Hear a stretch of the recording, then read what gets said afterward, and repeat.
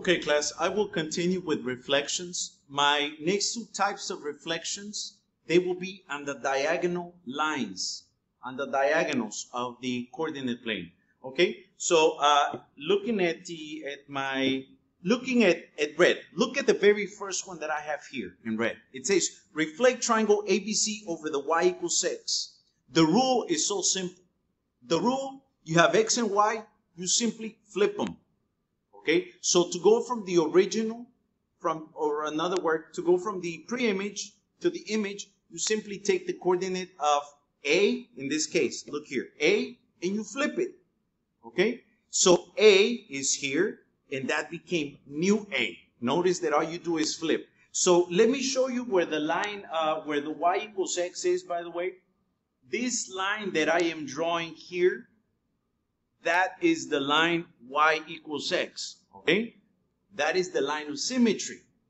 So for this one, I recommend that you write the coordinates on a piece of paper, reflect them, and then answer the question, okay? So, and that's exactly what I'm gonna do. So B is 4, 6. So new B, you simply flip them. 6, 4. New C is 6, 4. So new C will be 4, 6. So now let me go ahead and draw it, okay? Let me begin with A, with new A. Here's new A. New A is 2 to the right, 3 up. 2 to the right, 1, 2, 3 up. This here is new A. New A.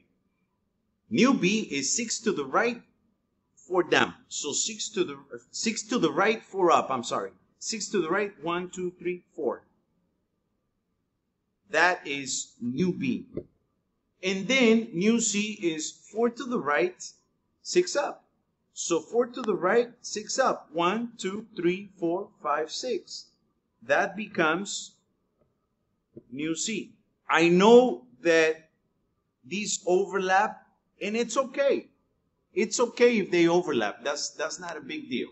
Okay? So this here is the reflection. Okay? So whenever you work on your questions, some of the questions will be something like, what is the coordinate of new B after a reflection over the line y equals x? And then you have to be able to look at this point, flip it, and give me the answer. Okay? You can draw it, or you can just look at the coordinate and flip it by knowing the rule. Okay? The second type of reflection is over the y equals x axis. And this one is almost the same. You flip them, but not only you flip, you also change the sign. So for example, new A was 3, 2. So, I'm sorry, A was 3, 2. New A is -3, -2.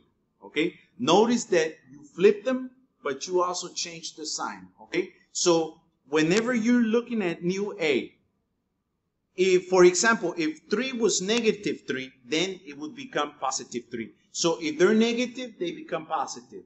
If they're positive, they become negative. Okay? So that line of symmetry will be on the other diagonal here. There.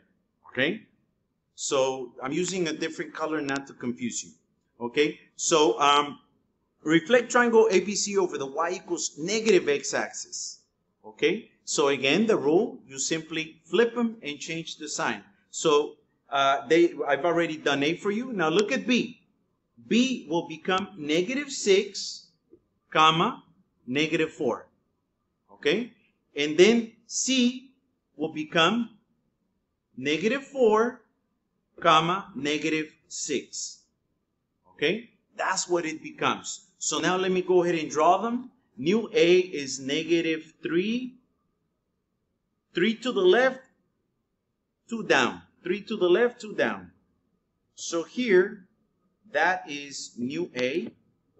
New B is 6 to the left, 4 down. 6 to the left, 4 down. 1, 2, 3, 4. 4 down. That becomes new B.